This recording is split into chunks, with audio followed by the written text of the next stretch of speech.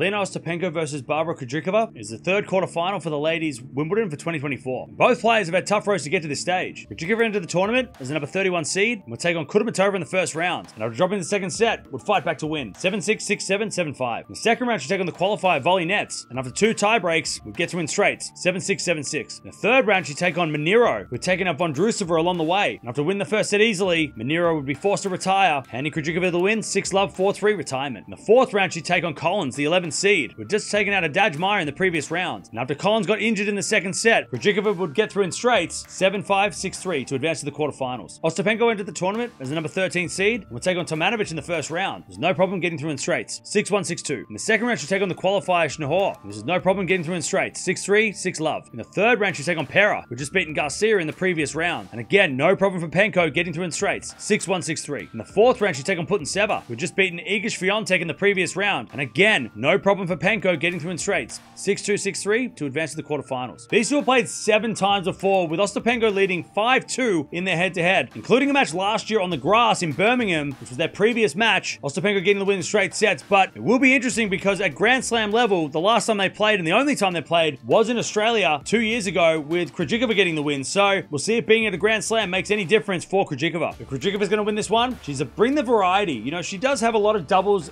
and attributes. She can come to the net, can hit volleys, has got really good shot making, inside out backhands and forehands as well. She can really do the shots. So if she can do that and really keep the variety against Penko, maybe gets frustrated and makes her hit some errors as well. If Ostapenko's going to win, she's going to dominate the baseline like she has been doing in every match. She just takes over the baseline and just hits winner after winner after winner, and use that confidence of the first 4 matches, having not lost a set so far this week. Really fun matchup. This has the potential to be sort of an epic or maybe even a bit of a fiery, spicy match, but I've got to go with Penko in this one. 5-2 is so one-sided, and even though Krejcikova did win the only Grand Slam match, I still got to go with Penko in straight sets here. But let me know in the comments below who's going to make the semis.